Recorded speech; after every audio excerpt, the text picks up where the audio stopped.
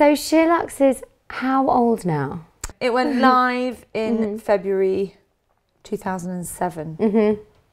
But I mean, at the time, there wasn't anything like it, because now there are similar sites, but it kind of stands apart. So what made you start it? I was always someone that people used to ask, where did you get that? So your friends were always like, Georgie, those shoes are great, where are they from? Yeah, and I'd go, they're from Henny's, as it was called in those days. And I thought I'd write a book on the best places to buy a white t-shirt. And I started researching, and I kept stumbling across websites, and I had no idea about e-commerce, about online shopping in those days, and nobody did. None of my friends did. And I thought, hang on a minute, there's got to be a market here for a directory of the best places to shop online, and that's where it came from. So it started with the idea to be like a little black book. Yeah. I was lucky enough to know somebody that worked for Nick Jenkins, founder of Moonpig, and she was she was having lunch at my parents' house, and she said, oh, you should talk to my boss, Nick Jenkins. He's got this greeting cards business. And I just about heard the Moonpig, you know, jingle. And you say Moonpig, I can hear that jingle in my head. And he was very kind and met me and said, I actually really like the idea. He said, you need to think about stickiness and how you're going to get people to keep coming back, because once they've used your directory and discovered Monica Vinader, how are you going to get them to come back every time they want to go to Monica Vinader? I love that word for describing pulling people back in, stickiness. Yeah. How to make it sticky. And that's where the content came from. So we launched with the directory and with, I think it was editors' picks then. And, you know, I guess the rest is history. And you've now got so much also really diverse content, everything that's on the website, but then the podcast and a TV series, which no one's done a bit of a fly on the wall magazine TV series. I think it is the best idea, and one that I've felt is missing from telly. Oh, but you know, thank you. Well, we're on the same page. Well, me too. And it's missing. People are nosy, and people want to know what happens in people's places of work. That's how all of these kind of websites have started, because we're all really nosy. And it's doing really well, isn't it? It's doing really well, and I'm so proud of what we have created. Well, it's interesting because Vogue for the centenary did that 1 hour, one off. What everyone loved is being in the office with them, you know, sitting with the editors and, you know, what do they chat about? What do they eat at their desks? It's all these silly little things that if you don't work in fashion, you're curious, like what makes them tick. And I think that's what's so good, is you kind of feel like you're sat at the desk with the Sheer Luxe team. Yeah. And that's what's so clever. And it's interesting you mentioned Vogue, because, you know, you said for all the positive and all the negative feedback, we all watched it. We all talked about it.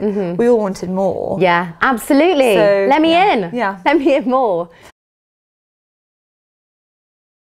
Now, talking about your style, how would you describe it? I suppose it's quite chic. I would say quite simple. Others might disagree. Probably not that brave. I mean, with Sheer Luxe, we always say we're not about going first. We're not about being the first to talk about a trend or the first to talk about a restaurant. We'll wait and, you know, is it a good restaurant? Is it something we want to recommend? Sometimes with a trend on Sheer Luxe, we can feature the sock boot before anyone's ready for the sock boot, before it's hit the high street, and it won't get that greater response. But we wait a little bit, and then we're all ready for the sock boot. And they're ready for the sock boot, and they want to know where Sheer Luxe is buying the sock boot. Yeah, and I would say the same about my fashion.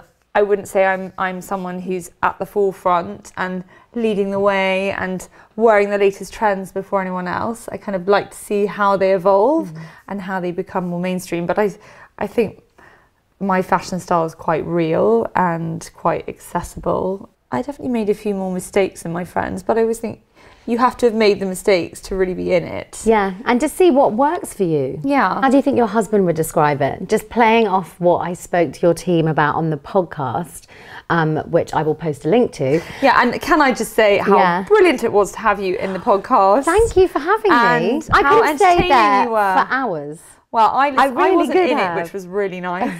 And it's lovely to hear it as a listener would hear it and be entertained. And I was really entertained. Oh, good. So Thank you. You're a natural. Thank you. Well, one thing that we talked about was you know, our partners, do we dress them? Do we influence what they buy?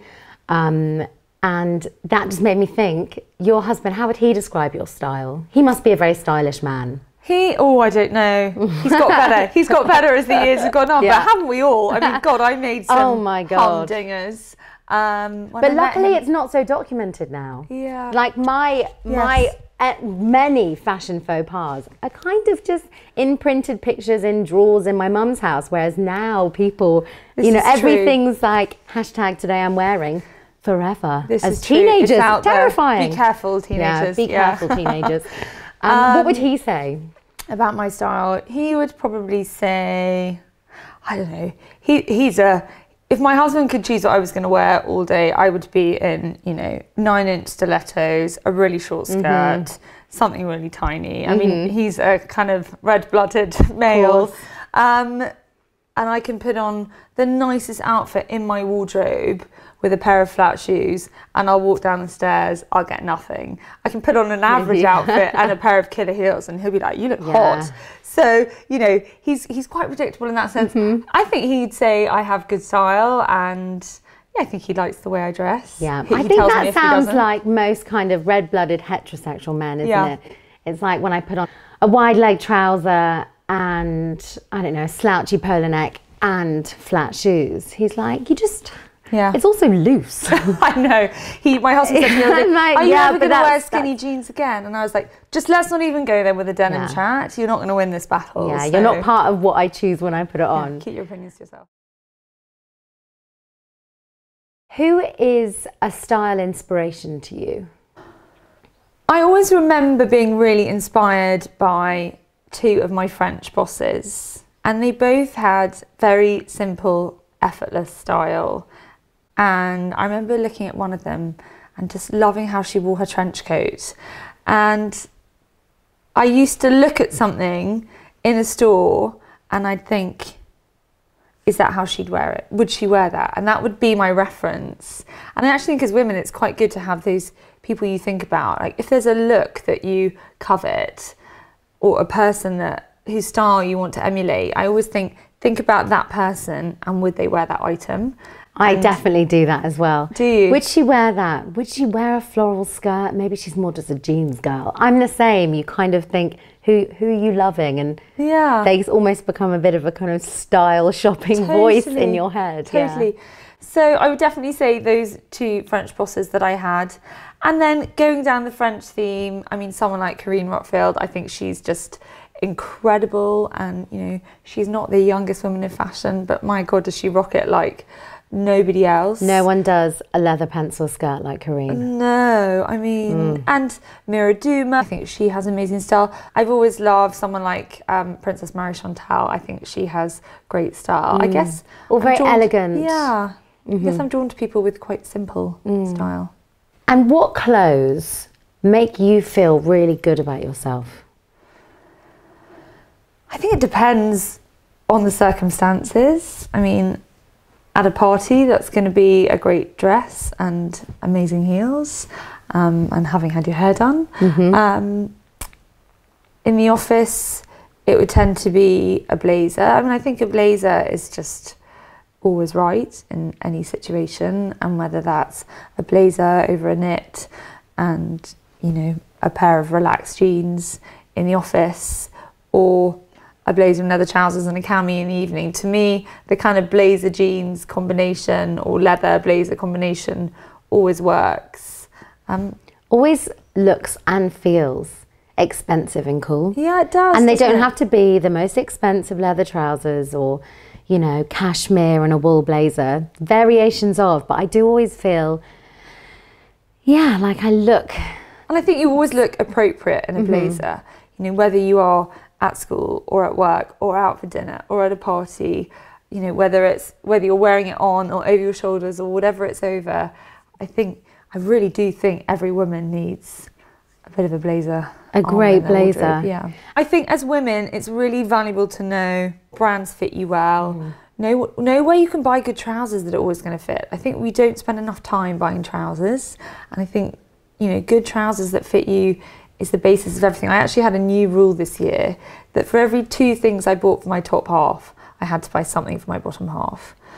And I've actually stuck to it quite well. I've got really into wide leg trousers recently, but I'm someone who runs the risk of just wearing jeans and jeans and jeans and jeans and jeans. So I think it's really important to know where you can go that's going to give you what you want.